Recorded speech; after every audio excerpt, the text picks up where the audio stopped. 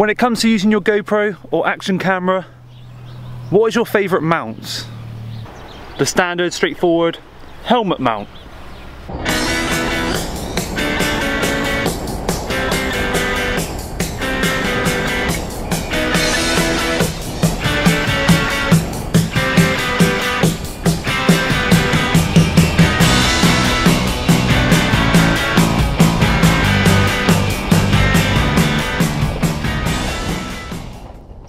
There is also the side of the helmet mount, which makes for a really cool angle. I've currently snapped mine off. I'm waiting for new brackets to come.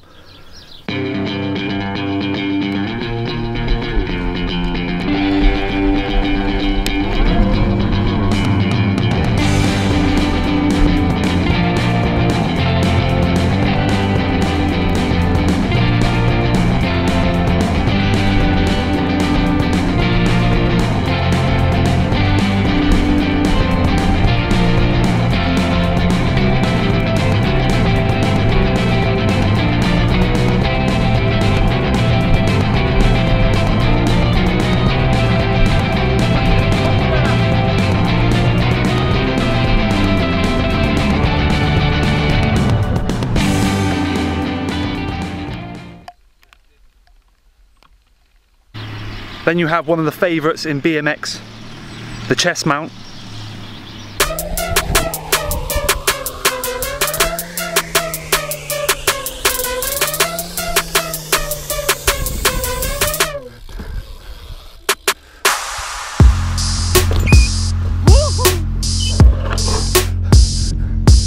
So that's what I like to call the classic GoPro mounts. The chest mount, the helmet mount, what most of us use on the daily when we go riding. But sometimes, to get that extra cool angle, you've got to think outside the box.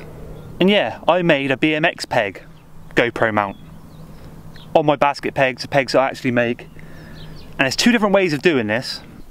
The actual GoPro mount there, that little bracket to fix the camera on, you can buy that on eBay for a £5. And it's actually a bracket that goes on top of the actual stem on your mountain bike. It won't fit on the BMX because obviously the BMX forks are threaded. It goes on the mountain bike forks, unless you've got an old school BMX, and then the actual cap will fit on there. So to get the GoPro mount to fit to your pegs, simple as this. You either drill a 6mm hole through the end of the peg, so you can actually put the bolt through and do the nut up underneath, or you actually drill and tap it M6. So you drill a hole 5mm, then you tap it M6. So as simple as get yourself a hand drill, or if you've got access to a pillar drill, even better. Drill a hole, tap it either by hand or unless you've got a mill. And yeah, it's as simple as that. The little mount you actually get on eBay for a £5. You then screw it straight on.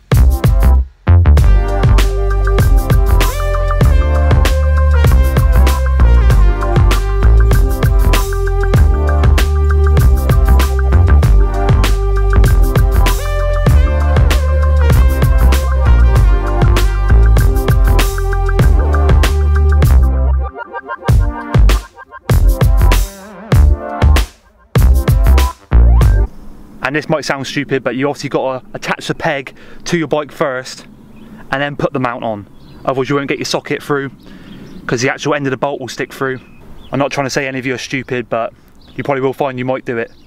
There you can see, look, I've done this one by a nut. Why? It's actually drilled and tapped and I've put a nut on. So the thing is so sturdy, it's not going anywhere.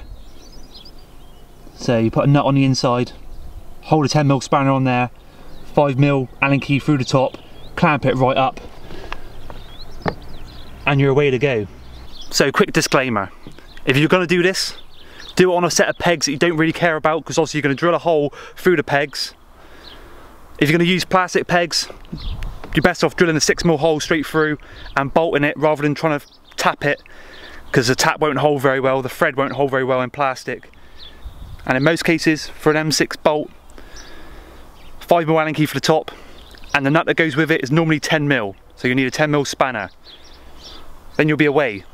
But the footage you can get is really, really cool, I think. Some people might think it's shit, but I think it's really cool. And one other thing I would say, depending on what peg you're going to put it on, front or back, try not to land too hard on the peg which the GoPro's on, because in most cases, if I've got it on the back peg, I tend to sort of land harder on the front peg. I either do Smiths if it's on the back peg, so it's actually, you don't even grind the back peg, and if you've got it on the front, I'd rather stick to ice picks and feebles and stuff. The real cool thing with it, having it on the back peg, you can kind of actually see when you're in manual, if that makes sense. Normally when you've got a chest cam and you do a sort of a run and you're in manual, you can't really see that you're in manual. But when you got it on the back peg, you can see you're in manual. So all the footage I'm just about to show you now is GoPro footage when the GoPro is mounted to the front peg.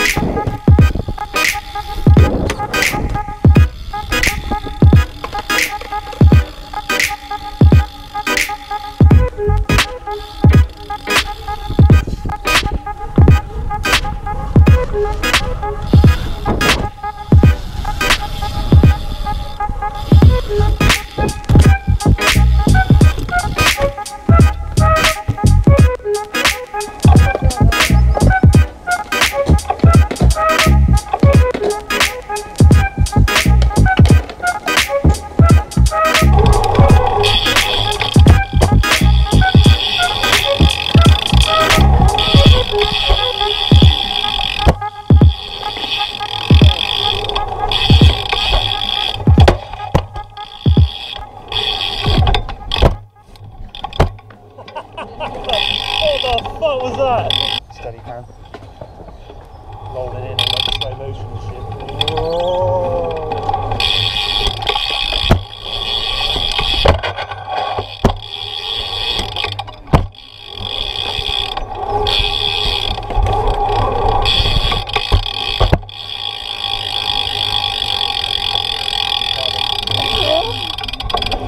And now I'm going to show you footage when the GoPro is mounted to the rear peg. The only difference, the main difference, when it's mounted to the rear peg, it will pick up the cassette noise. So if you sort of run a free coaster, you get laughing because it's quiet.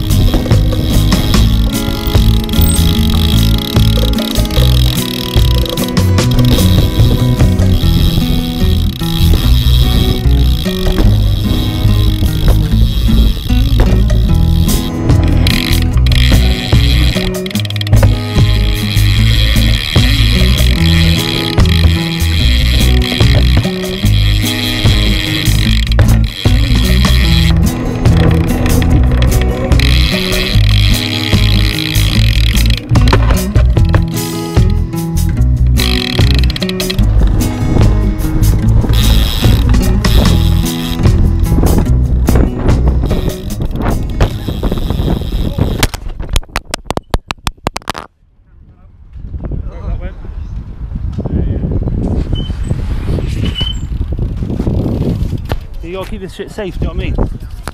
So that was a perfect example of what not to do. Do not grind on the peg in which the GoPro is mounted.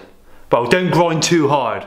I ground way too hard. The vibration actually broke the little housing that I had it in. You can see it's actually snapped the piece off and the GoPro went flying out. The GoPro is unscathed, but that was a prime example. So what angle is your favourite? In all honesty, I prefer the front peg angle. I much prefer the view from the front peg looking back. That's my opinion. What's your opinion? So yeah, if you want to try that out, give it a try. If you're not sort of brave enough, leave it alone. Someone did mention in my last video, will GoPro Session work? Yeah, GoPro Session will work even better. It's smaller, more compact, be more out of the way. So yeah, a Baskett Peg GoPro Mount. How to. So tell me what you think about the angles. Do you like them? Do you want to see more of them? I'm thinking about doing some sort of big handrails and stuff with it. Might have to sort of put the GoPro in more of like a secure housing. My sort of GoPro tripods and mounts and stuff, really cheap and simple. I paid literally 15 quid on eBay. 5 quid for the little mount that goes on the pegs and the top of the forks. I paid 5 quid for the chest mount. And I paid 5 quid for this. Yeah, 5 quid on eBay. It's like a little knuckle duster. Put your hands through it like you would. I don't actually own a knuckle duster, a real one. And you just film stuff. And you can keep it really, really steady. It's really good for like cycling along, filming people doing lines and stuff. And it just sticks in your pocket. So when I go over mountain biking, I stick that little handle in my pocket. GoPro can go on the actual mount on top of the stem, or on the helmet, or on the chest. And I'm sort of good to go.